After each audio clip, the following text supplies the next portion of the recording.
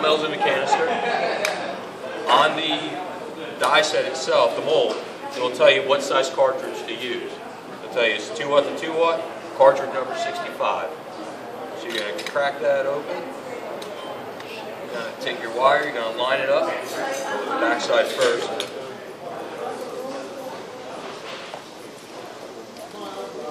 You're going to start clamping it, hold it in place, come in with the other size, clamp it shut. Looking down the center, I can see that they're end-to-end, dead center in it. So I'm good to go with the wire setup. You're going to take, they call them a penny or the stop, and slide it. Can you give me the white bag of, these are for the larger size. 1 second. There we go. Here's the correct For what size. application is that? They call them pennies because if they didn't have the stops, would he be using that they for? would use a penny.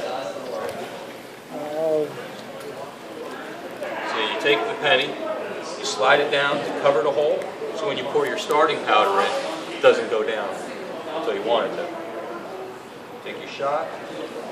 See, it's just powderized metal. Fill her up. And you close it. Now typically if you're using the flint gun method, you would take the starting powder on the bottom here, tap it a little bit, and put a little bit on top. Then you take a flint gun and you shoot it.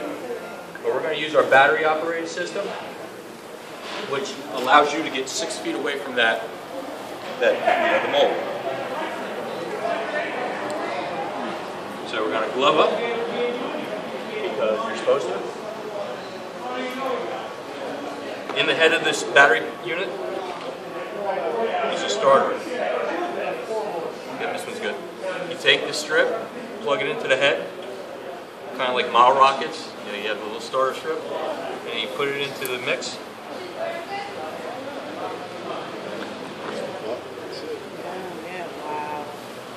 Turn your unit on by the power switch. Then you hold the button down.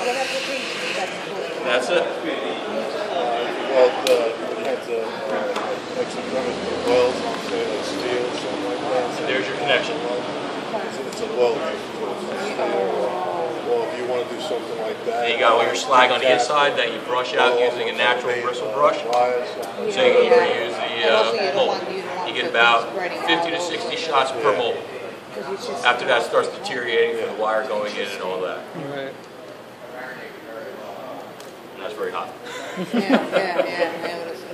And that's an irreversible connection used for grounding. Look at that.